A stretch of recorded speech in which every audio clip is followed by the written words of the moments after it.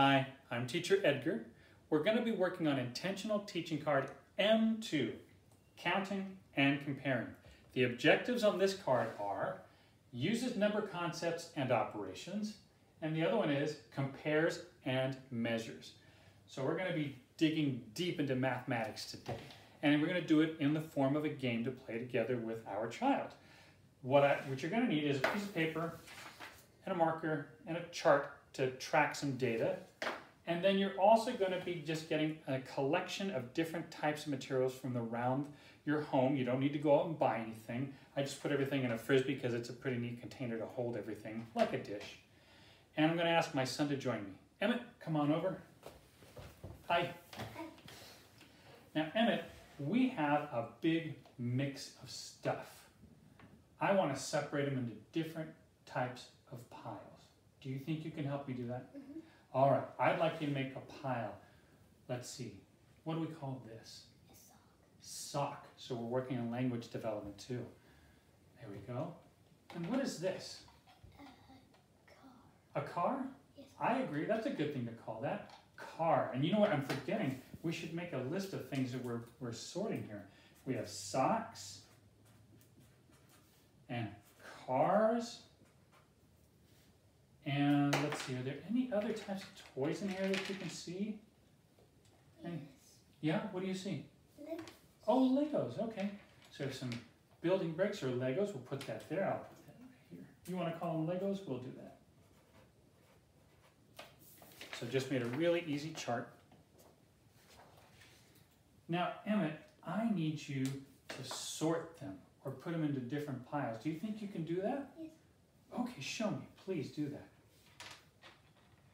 Now, of course, if this is the first time your child's done this, they may need some help or some additional support, and you can do this with hand-over-hand support or just some verbal guidance, whatever you think your child needs. That's it, you're doing it. So this is the sorting or comparing part of the exercise. Oh, you're really good at this. Thank you. Now let's do some counting, and you're going to see me doing some manual signing too. Manual signing is great because it shows your child another way to express themselves other than verbally. Maybe your child's not ready to verbally express themselves.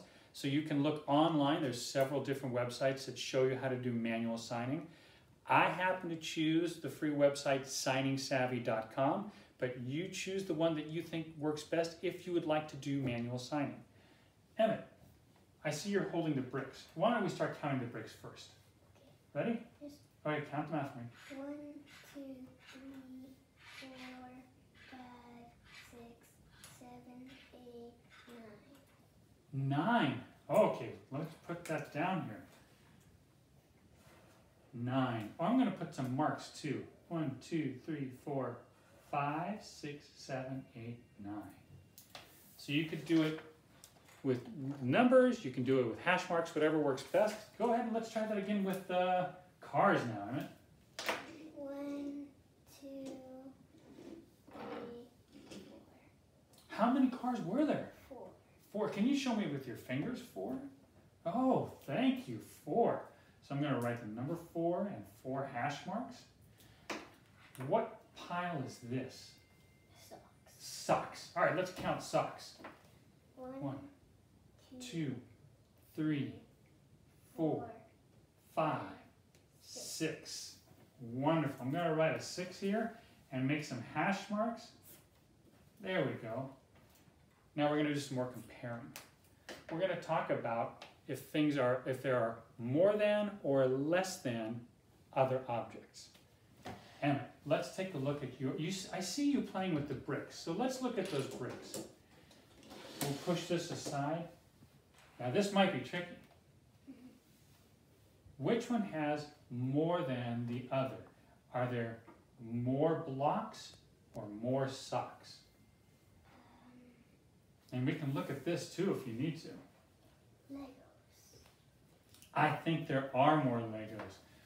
1, 2, 3, 4, 5, 6, 7, 8, 9. And I think I remember how many there were. 1, 2, 3, 4, 5, 6.